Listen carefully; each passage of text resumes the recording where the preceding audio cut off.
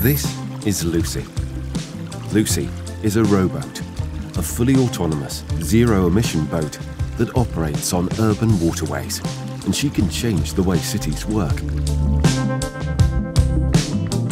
As congestion and emissions continue to rise, while cities continue to grow, the existing infrastructure of many cities struggles to keep up. Rowboats offer a solution by moving road traffic to the water. By bringing passengers from A to B, or as an on-demand boat, taking you anywhere you want. And they can also help the city as a multi-purpose workboat. Take Crystal. She is equipped to collect household waste to free the streets from heavy garbage trucks. Rowboats are fully autonomous, so they navigate without a skipper and can operate 24/7.